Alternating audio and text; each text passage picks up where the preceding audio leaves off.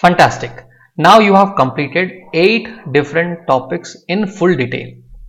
Now let's move on to our 9th topic, which is initialize data types. Why I'm saying all you need is this video, because I'm going to cover almost everything around different data types. For example, array, list, dictionary, data table. So first of all, let's have a look, what kind of a question that might appear. Look at this question.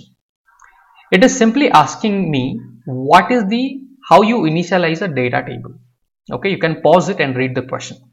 Before we answer this question, let's understand how you initialize different data types. Then you can answer that specific question.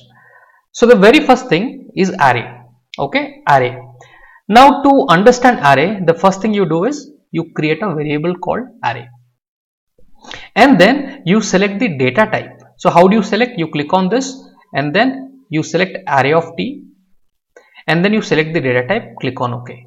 The moment you do this, look at this, what is important. Why I am really telling you, you need to focus on this, how it is being written. Once it is selected, for example, you are selecting string. So string square bracket. Remember, array will always be written in the square bracket. Remembering the square bracket is important. Point number 1. Okay. Point number 2. Okay, look at the square bracket. Point number 2, how do you initialize it? So let's see the very first style. There are multiple different styles. I'm going to show you. The very first style is you simply write new, the data type, moon bracket, and the curly braces. Okay, so parenthesis and the curly braces I am using. So this is one way. And if you are initializing array with this format, how do I add values to it? To add the values, I am using another assign activity and simply writing within the curly braces. I am writing 1, 2, 3, 4, 5. So this is one way. Okay, and make a note of this syntaxes. Now the second thing, see how I am making note. I will show you. So this is how I am making note. Okay, so this is the first way. Let me show you the second way. The second way is new, data type, then I am using the parenthesis and then curly braces. Curly braces I am defining 1, 2, 3, 4, 5.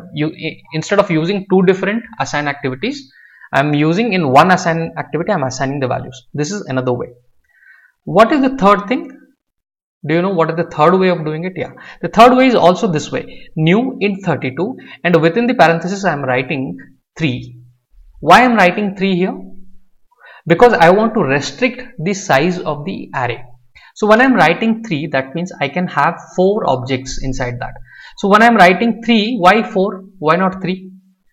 Reason being, your index starts from 0. So 0, 1, 2, 3. You are saying the last index of that array should be 3. So for example, if I write 2, let me show you. If I write 2, that means I can have the value in the 0th index, first index and the second index. So that means I can have 3 values.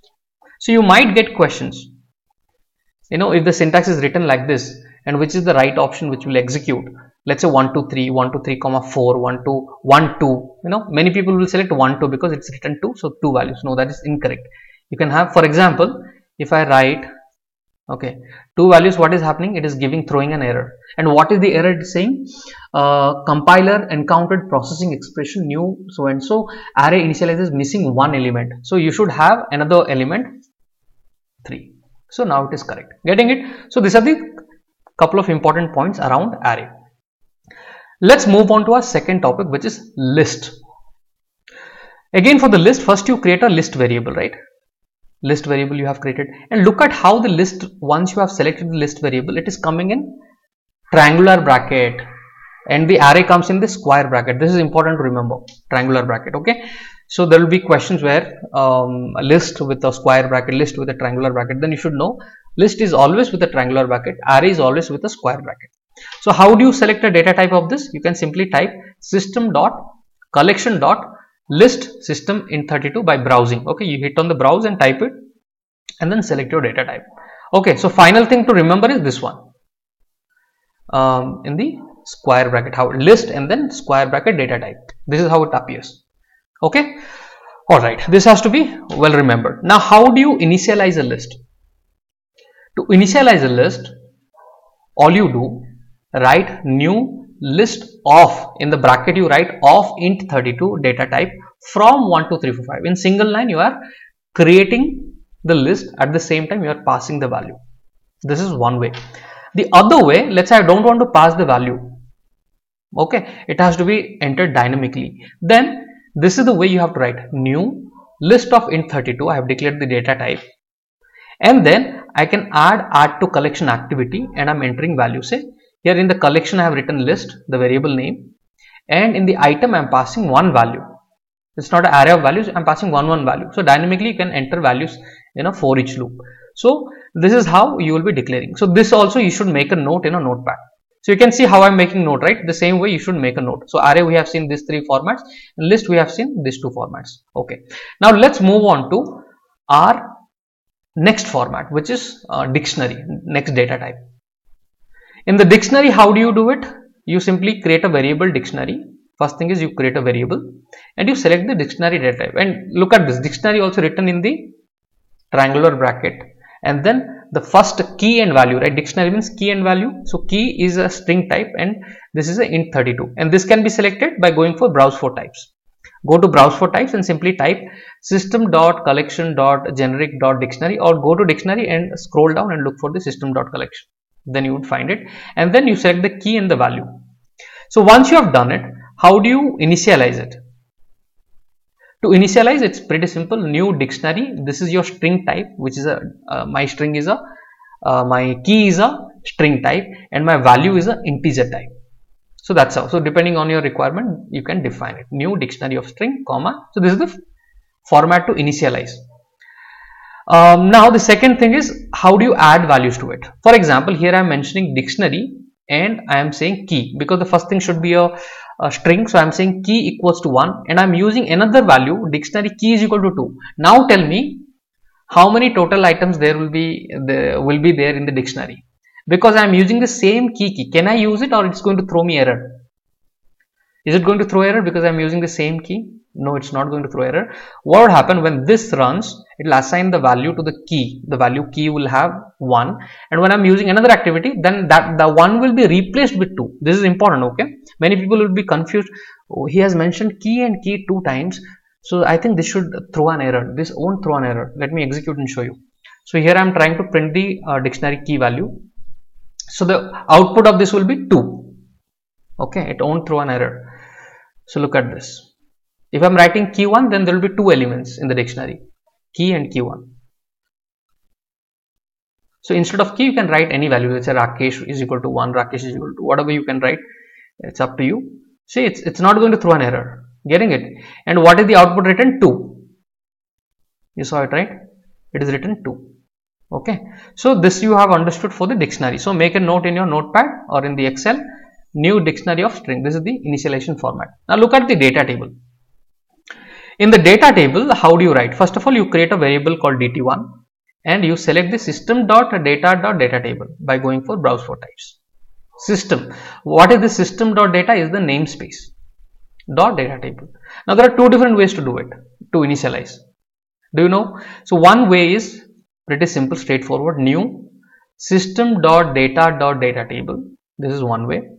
The other way is also you can write something like this, new data table. So writing the namespace is not mandatory. You can simply also write new data table. That also will work. Okay, make a note of all this. And then here I am building a data table. Now answer this question. I have got two different columns, name and ID. And here in the name I have put Rakesh, and in the ID I am entering 1.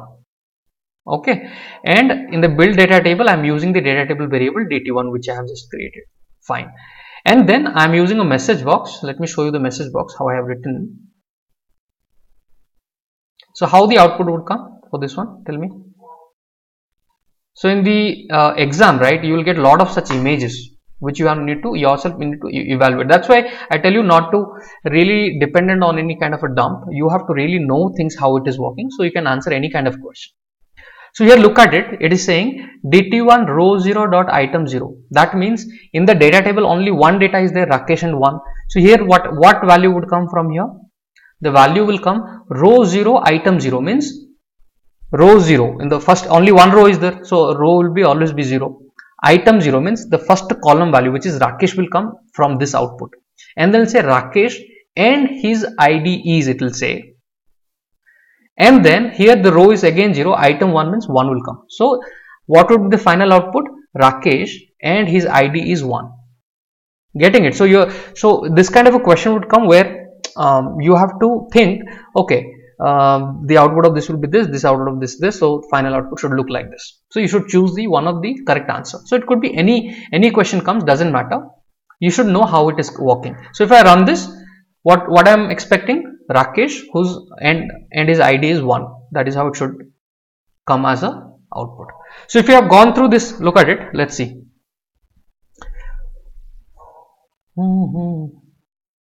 Okay.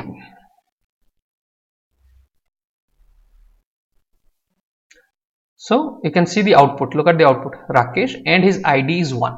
And during the exam, you don't have any other option to practice or try it out. You have to think. So if you know what should be the output, then you can easily answer it. So what is the answer here? Rakesh and his ID is 1. So getting it. So these are the things. So let's answer one of the questions. So here it is a pretty simple question. You can take your time, pause it and read it. It is asking to correct this error. What should the developer add to an assigned activity before the add data row activity? So that means data table has not been initialized. So this is the answer. New system data data table is the answer. Okay. So always reading the last sentence in your question, in your exam is very important. The question might trick you. So having a proper understanding of the last sentence is very important. Okay.